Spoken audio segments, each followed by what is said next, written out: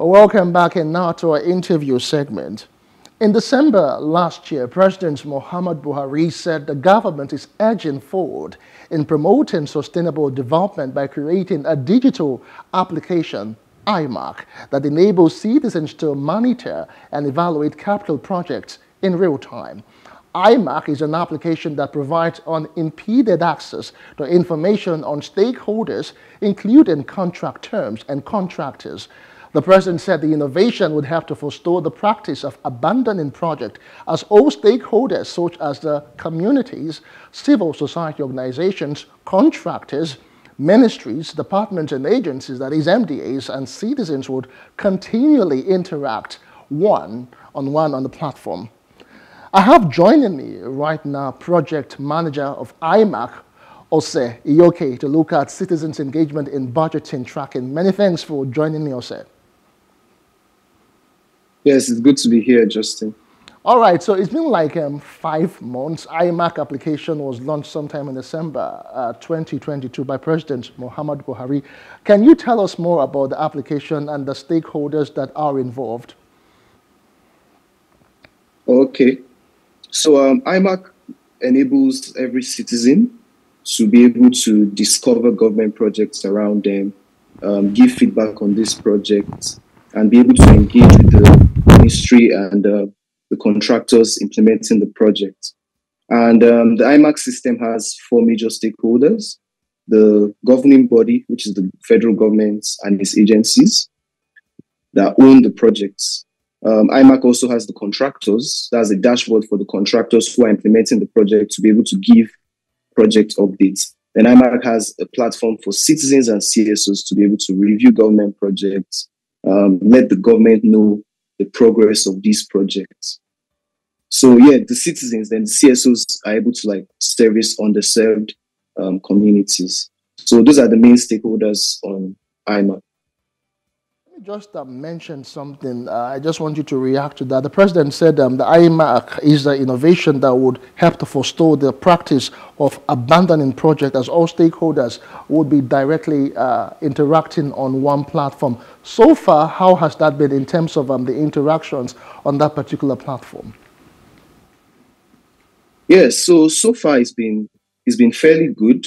One is that I would like to applaud the governments, which is the Ministry of Finance, Budget and National Planning. They have been very, very critical to making this a success. They have been able to upload a lot of project information in terms of images, project status, and pictures. And citizens, on the other hand, have been getting engaged or reaching out on how they can get engaged. So I'll say it's fairly good. That's the reaction and the engagement on EYEMARK, but definitely could be better. Are the feedbacks that you have gotten so far from the interactions that have, or maybe the traffic that you have seen on that particular platform? Yes, so the feedback shows us the need for citizens to get involved, because a lot of times people do not understand government processes, or why projects take too long, or why projects are even abandoned in the first place. So you get people asking questions like, okay, we have a $160 billion road. Why is only 1 billion or 500 million? Sorry, $16 billion road. Why is only 300 million appropriated in this year? So we get people asking questions, trying to understand, who is in charge of this project? Is it a constituency project? Who is my House of Reps member? So yes, we're getting people asking the right questions, and we're also getting the ministries in charge being able to reply to those questions. Okay, so fine. It's been, like I said, it's been 5 months since the presidential launch until now.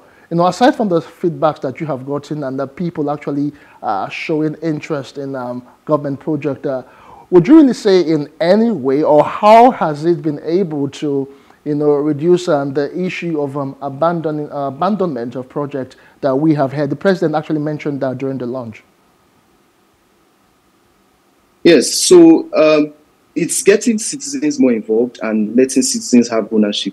So before, you hear citizens mostly get involved when it's time for politics or election cycles, which happens once in 4 years. But now people are able to get involved on a day-to-day basis. So I see a road in front of me. that's in front of my street, and I'm able to check the app, just go, oh, what are the projects around me? And then I see is this road is being done by this ministry. It's meant to start this date and this date. Because I'm a very, very major stakeholder, I want to see the road in front of me, Tad. I get involved and I'm able to ask questions. I follow up. Now I'm in the knowledge of it. But like before, a lot of people didn't know. They might see a road and say, oh, is government doing it? They might even make assumptions, or is the state government, or is the local government.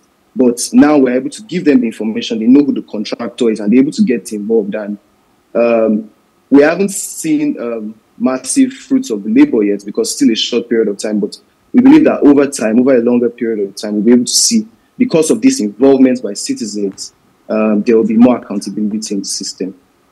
Okay, now, so what is next for EYEMARK after this 5 months? What's the next line of action or process for you guys soon? Yes, so right now we are trying to push for citizens' engagement. We have ways that we're trying to come up to incentivize citizens, because a lot of times people don't have like so much faith in the system. So we're trying to find incentives, we're educating people, trying to find incentives for them to review projects and give their feedback. And we're also working with the ministries, who have been quite collaborative in being able to respond to these citizens and provide relevant data. So from now till, let's say, the next 6 months, what we're going to be doing, we have a bounty program where we get to give people points or some small cash to be able to review projects or give project data. So we think that will form some form of incentive for people to get involved. But other than that, we're also working hand to hand with ministries and also CSOs to be able to review projects, and ministries to be able to update project data and reply to citizens' queries. So for the next 6 months or till the end of the year, I'll say a lot of our focus is citizens' engagement. Some other focus will be also partnering with the states, because right now we're partnering with the federal government, but a lot of projects that affect the people are state government projects. So we're also working to get state government on board on EYEMARK to advertise their projects and have better monitoring and evaluation insights. All right, Ose, as we let you go now, I still need to understand why Nigerians have not really been so well involved when it comes to monitoring and, of course, tracking the government project and the project that are on government's budget. Why is it important that we get involved? I know sometime last week or so you were at a workshop specifically with the young people, and the whole essence was to carry young people along. But over time, we have found that Nigerians are not really so involved directly when it comes to monitoring of project in the national budget. Yes, so you're asking why aren't citizens involved? Just to yes, get the question why correct. Citizens should be involved, and why have they not been involved over time? Yes, so a big reason why we believe citizens haven't been involved is, one, maybe lack of trust. Maybe over time, citizens have had a certain view of the government and whatever, like they don't even want to get involved. But over time, since 2020, NSAS, we found people getting more involved in politics, voting, and governance. And it's a good trend, especially like the turnout in the last election and the youth movement. So we believe that there's an upward trend of people getting more involved. And it's very critical, because we need to take ownership. This is our taxes. Government money belongs to the people. So if there's a road being in front of you, you need to be able to have that ownership to know, okay, who is doing this road and when is it being completed? Because like I said earlier, politics is about 8 months, once in 4 years, but governance happens every day. After you elect people, or your person doesn't win, how can you make sure that the next person is doing the things that he should or she should? All right, thank you so much. The reason... Yes. Go ahead. Right, thank you very I much. thought you were done. Go ahead, just conclude with your thoughts. Yes, so the main reason why citizens should get involved is because governance happens every day. We can't just focus our energy on politics. We have to keep the people that we elected accountable. All right, thank you so much. We have been speaking with Obose. Okay, we've been looking at budget tracking in Nigeria and, of course, the need for citizens' involvement and participation. And, of course, we have been evaluating EYEMARK since the past 5 months. It was launched by President Muhammadu Buhari. We do appreciate your time, Obose. Thank you very much, Justin. All right, away from budget tracking, we'll move on next now to aviation matters. Now, the federal government has explained why it is approving contract worth billions of naira with less than 20 days to change power. Minister of Transportation Maazo Sambo said the current administration would continue to perform its duties until May the 28th as constitutionally required. Sambo spoke with State House correspondent after the weekly Federal Executive Council meeting on Wednesday. The council approved 449.9 million for the engagement of consultants for the development of a master plan for 17 airports. Approved 449.9 million for the engagement of consultants for the development of airport master plan for 17 airports in Nigeria. Approval was also given for the award for the contract for the remediation of newly identified hydrocarbon impacted sites along the shoreline of Ogoni land. And this is for about 107 billion naira.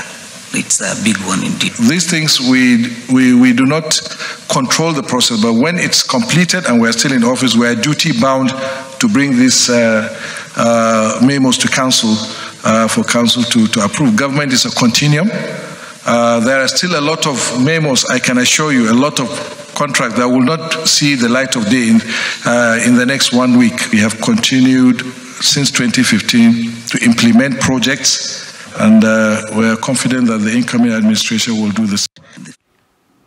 All right, as we go on the show, are you having challenges getting your international passport as a result of what they tell you at the office, mainly scarcity of booklets? Well, here is some explanation for you. The Nigerian Immigration Service and the firm contracted by the federal government for the production of Nigerian passport, Iris Smart Technologies Limited, have blamed the Central Bank of Nigeria's foreign exchange policy for the scarcity of booklets. They made the allegation when they both appeared before the House of Representatives ad hoc committee investigating the proposed domestication and processing of Nigerian international passport. The firm also accused the Nigerian Security Printing and Minting Company PLC of sabotaging its efforts after failing to secure the contract for the production of the passport. I'll leave you with details of that report. I am Justin Akadonye, Business Insight. Returns again tomorrow. Bye for now. Since 2015, thousands of Nigerians in diaspora and at home have applied, paid and been captured, but are yet to issue their international passport booklets. The House is concerned about the ugly development of why Nigeria does not produce its own passport booklets despite owning a minting and printing company. The firm contracted for the production of the passports to the committee that prior to the engagement by the government, the country had a shabby passport administration. The government discarded those booklets because they were substandard and didn't meet ICAO standards, and then decided to have an international tender for the production and embedding of chips. The Iris bid was found to be technically competent and price competitive. So out of that international bid, the award was given to Iris to produce the passports. The other committee also agreed with the Comptroller General of the Nigerian Immigration Service, Idris Jare, at its investigative hearing. Idris declared that the NIS does not have access to the forex it generated, while attributing the shortage of booklets to its unavailability by the CBN to aid production outside the country. Well, when the contract was signed, there was a caveat that ISTN should set up a factory in Nigeria to produce booklets. I have document to submit to this committee. Have they not produced? Two, production of Nigerian e-passport booklets are heavily dependent on foreign exchange. Out of the 7 components that make up passport booklets are sold in foreign markets. while booklet assemblage and production are done in Malaysia. The other committee is expected to meet with the CBN on issues raised as more Nigerians continue to apply for their passports, comfortable in the knowledge that they may not get it anytime.